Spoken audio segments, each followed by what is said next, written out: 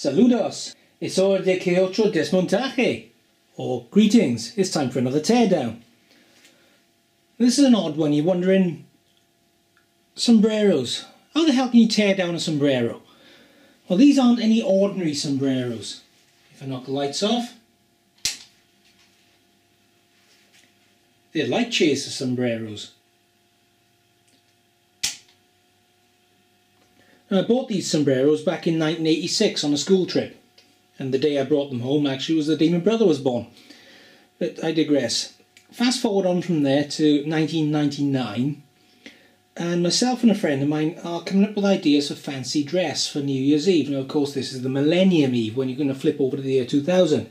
So we wanted something a bit special. So I brought these down from the attic, and I thought, let's see if I can make something good out of these. See if I can do a light chaser. So as you can see around the edges, if I just zoom in, there's wiring around the inside rim, and there's 32 LEDs right around the whole rim of the sombrero, wired as an 8x4 grid.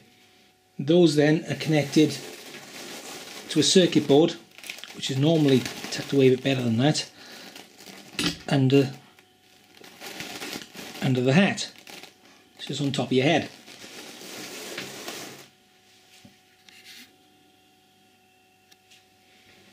That's then run with this cable to a 12 volt battery. We both had 3 amp hour batteries in our pockets, and this cable which would go down your wrist so you could easily control it. What we've got here is an on-off switch. And these buttons adjust the speed of the pattern. This one was originally supposed to select between forward, reverse and inverted forward and reverse. As you'll see, it doesn't quite work properly. It doesn't flip back to the correct pattern because there's some bugs in the software, and basically I ran out of time when I was creating this. The second one of these, the red one, actually completed that on New Year's Eve. I finished soldering it and it was like straight in the car, 60-mile drive, let's get ready to go out. And the other button then selects between the patterns. I'll go through some of the patterns on there now. Again, you'll see some bugs in this. That's a single 2 dots surrounding the sombrero. If I speed it up a bit,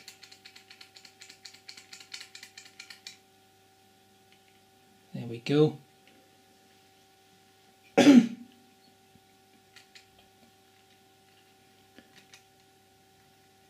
That one, which is actually 1 in 2, I was a bit too fast to watch now. As you can see, some of them aren't quite right. They don't read properly. I'll show you why in a minute. But like I said, I've run out of time.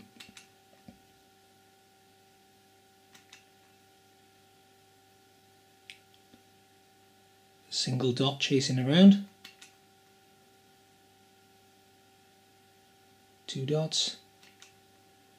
Lots of dots, even more dots. A single blade.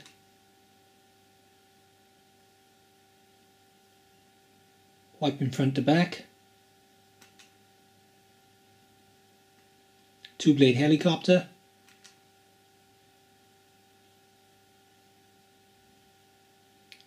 That's one of the malfunctioning ones. That one doesn't though. That one works properly. You just speed that up. I should be able to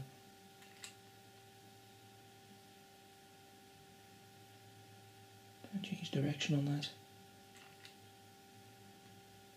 No, of course I can't.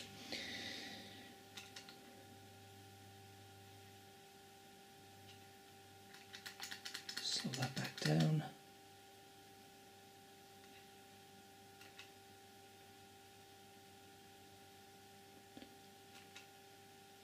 So you get the idea. This took some pretty inventive, well for me at least, pretty inventive engineering, because of course we have 32 LEDs. If you arrange them, the smallest you can arrange them really is an 8x4 grid or a 6x6. These are 8x4. That's 12 connections. And there's not that many connections available on a PIC microcontroller. Not to mention bugger all RAM. This is running on a 16F84. It hasn't got room to store all the patterns.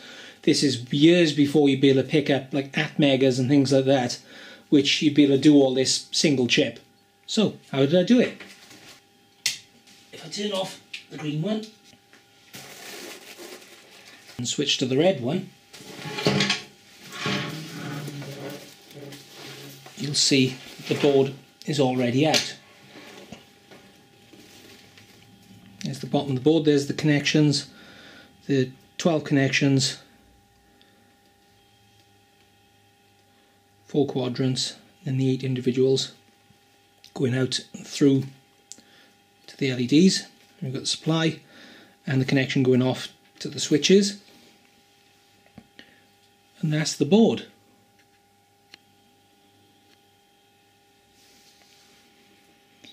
What we've got is a Dallas DS1075 Econ oscillator. It's just a programmable clock chip really. That's clocking this PIC16F84, and that is addressing the EPROM. It's also addressing this 2 to 4 line decoder, which in turn then addresses one of 4 segments at a time.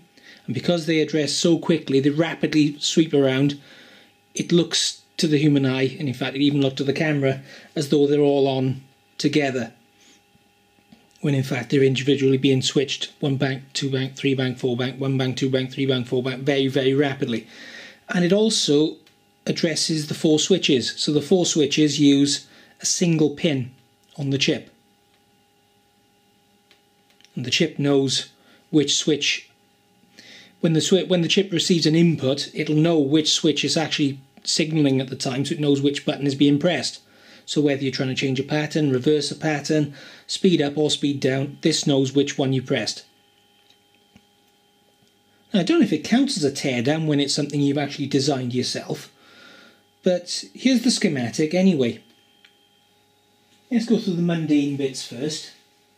At the bottom you can see there are 8 transistors, BC107Bs, and these are directly connected to the data lines on the EPROM, which should give you a clue now as to how I'm getting so many patterns. Those all connect to the cathodes of the LEDs. Each one connects to 4 cathodes, 1 on each bank. The anodes of the LEDs are all grouped together in banks of 4, and they go over to the right of the circuit, where you can see there's an array of 3 transistors, all BC107Bs. The rightmost pair are just there as a pair just to increase the current carrying capability, and the left hand one inverts it. So you can see if the input to the left hand transistor is high, the transistor turns on, grounds the input to the other 2 and turns them off. If the input to the left hand transistor is low, it turns off. The input to the other transistors floats high, and because of the diodes, the base voltage goes above the voltage on the other 2 pins on the transistor, and that turns on. So it's an inverting output. That inverting output comes from this 74LS139, which is a 2 to 4 line decoder with an inverting output. Now, the input to that 74LS139 is 2 pins which are also matched up with A1 and A0 on the EPROM. So what happens there is the PIC will keep the other address lines stable and will step through these pins A0 and A1. So it's selecting between the least significant 4 bytes of the EPROM. And as it's selecting 0, 1, 2, 3, 0, 1, 2, 3, the data lines are going out to a set of transistors, and they're selected by the 74LS139. So the PIC does that very rapidly, sequencing through the 4 quadrants that make up a single LED state. Then, once it's decided it's had enough, which of course is determined by whatever speed you've set it to using the black buttons on the fob, it moves on to the next part of the pattern and does the same thing again. 0, 1, 2, 3, 0, 1, 2, 3. And so on and so forth until it reaches the end of the pattern, at which point it's got to jump back and do it again. In the PIC, it knows the starting address of each section of the pattern, and it knows the length of each section of the pattern, so it knows it's got to go to a certain address and then read a certain set for a pattern and then repeat itself. When you choose a different pattern, it'll move to a different part of the EPROM and keep cycling that out instead. Very simple, very effective, and limited only by however many patterns you can squeeze into that 4KB EPROM. Including the inverted patterns as well, of course, because those are stored separately in that chip. I've been hunting high and low today to see if I can find the original source code for this, but I can't. God knows where the files have gone. They're long gone on some old hard disk somewhere. But this gives you a rough idea of the sort of stuff that's on that EPROM. As you can see on the left we've got the pattern, and on the right the corresponding hex code that would go into the EPROM, 4 bytes at a time. Some patterns are shorter, some patterns are longer. And as you can see, 13 years on, it's still going strong. Hope you like it. Perhaps it'll inspire you to do, like I said, a single chip version. I expect there's at least one chip in the Atmega range that could do the whole thing in one single chip. No transistors, no external memory, nothing. So, thank you for watching. Buenas noches.